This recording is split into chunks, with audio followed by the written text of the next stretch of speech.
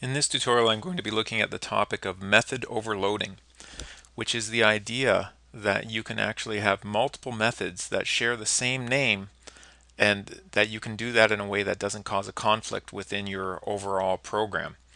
So I'm going to be continuing with something that I used in a previous tutorial, which was this method called max. And in the previous tutorial, I wrote this. This method takes two integer values, which I've labeled as a and b within the method. It compares those two values and it returns the larger of the two values. If the two values happen to be the same, it'll just return one of the two values. So I have a main method down here that has been written to test those. Now let's say that I decide I want to instead of testing between two values, well, what if I want to, actually, let's stick with testing between two values.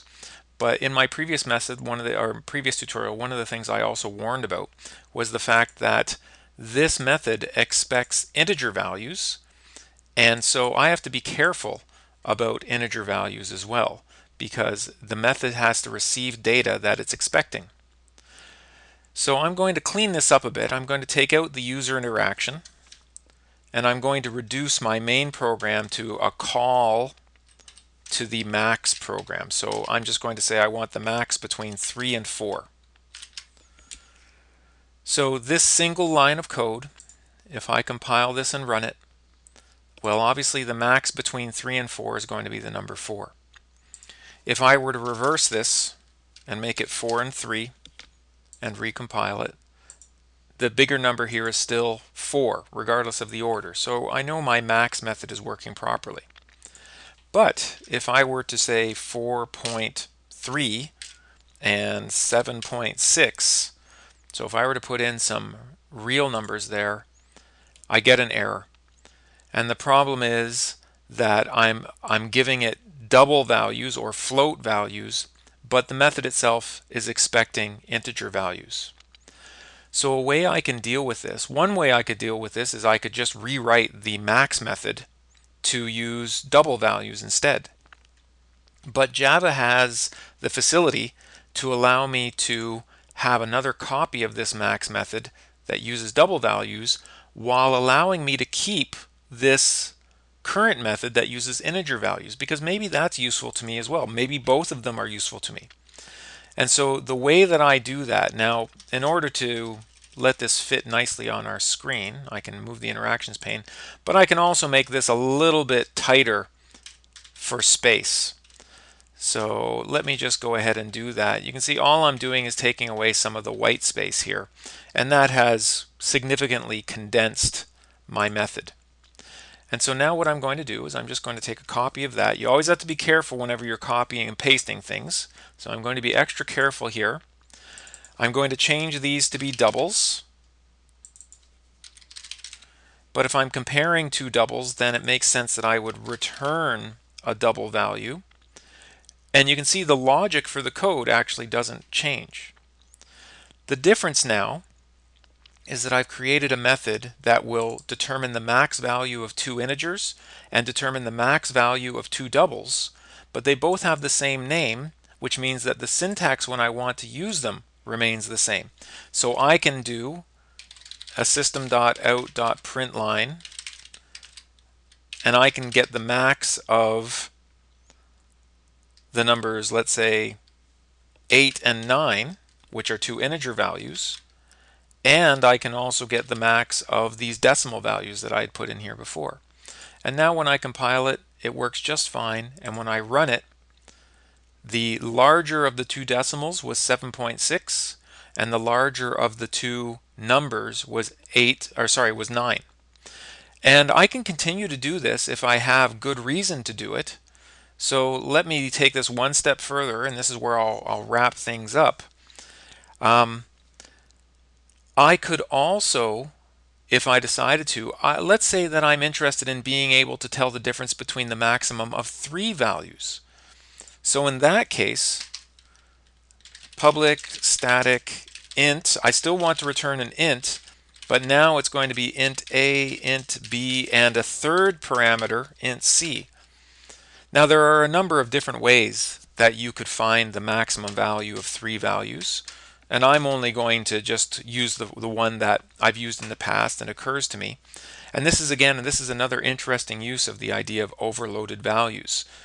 You might need to watch this part again because this is pushing the boundaries if you're new to this idea, which is if I want the maximum of three values, well, the maximum of three values is simply the maximum of two values. So let's start with A and B. Well, if I get A, B, and C, what I could do is actually first of all find the maximum of A and B. So I'm going to say a temporary value is equal to the maximum of A and B. I'm actually going to make use of one of the other definitions of max. And now that I know the maximum value between A and B, I can return the maximum value between my temporary value and the last parameter C. So just take a moment to think about what I've done here. This is going to find the maximum of the first two values, whichever one that is, and then I'm going to compare that maximum value to the third value. And so by doing it in these two steps, now I have figured out what the maximum is of the three values. So down here in my code, I'm just going to put some spaces in here to make that a little clearer. System.out.println, the maximum of 23, 45, and 12. And so this is going to output the maximum of these three values. So it will pass in 23, 45, and 12. So that means 23 and 45 will be the first two. So what's the biggest between those? The biggest between those is 45. That will get stored in temp. Then we will determine the maximum between 45 and the last one, which was 12. What's the biggest one between 45 and 12? It's going to be 45. That will be our return value. The return value of 45 will replace this entire method call with just the number 45, and that's what will be output to the screen. So I go ahead and compile that, and I run it. You can see the results of my three executions. The first one, 7.6, is the largest of those double values. 9 is the largest of the two integer values, and 45 is the largest of the three integer values. And if I rearrange this a bit, so let's put the 45 last, 12, 45 instead, just to show you that regardless of whether the 45 was at the middle or at the end, or I could put it at the beginning, the code does work. So that is an example of method overloading. The thing I mentioned here, so parameter signatures, I guess just a quick discussion of this. Parameter signatures, that's what's in this bracket. And in order to have overloaded methods, in order to have multiple copies, each of these signatures has to be unique. So this one is 2 integers, this one's 3 integers, this one's 2 doubles. I could have an integer and a double, or a double and an integer. Even changing the order makes it unique. The advantages of doing things this way, I can make use of code with slightly different data types if I need to. I can make use of the same concept but with larger, in this case a larger parameter list. My limitation is on unique parameter signatures. And the warning that goes along with method overloading is A, don't overdo it. Have a good reason for doing it. And B, whenever you overload a method, make sure that you are testing. You want to make sure your method works exactly the way that you're expecting it to work.